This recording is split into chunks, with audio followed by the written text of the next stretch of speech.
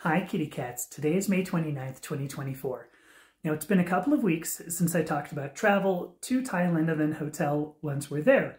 And today I want to discuss finances while we're in Thailand.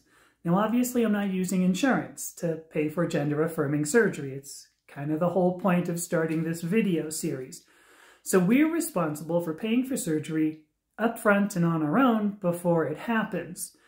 The hospital I booked will take both cash and credit cards on the day of the surgery, but to us, that wasn't really the best option because nobody wants to carry around many thousands of dollars in cash, and we also didn't want to have to deal with a credit card company when I'm checking into a hospital for major surgery.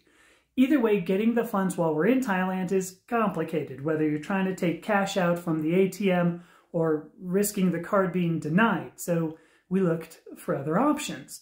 Now it turns out the hospital will accept a bank wire transfer, which generally anyway has no surcharge, and they're also 100% traceable from bank to bank. Since we like the security of a wire transfer, we're going to use that to pay for the surgery itself before we even get there. But there are still day-to-day expenses we have to cover, like food. Now we thought getting a Thai bank account sounded like a great idea. It turns out it's pretty complicated, but there is a service called Wise. This is at wise.com that acts kind of like what we expected.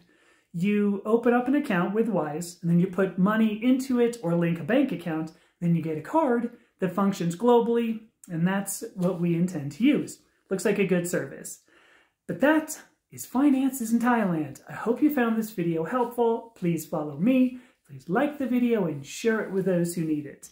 I will talk to you tomorrow. Bye!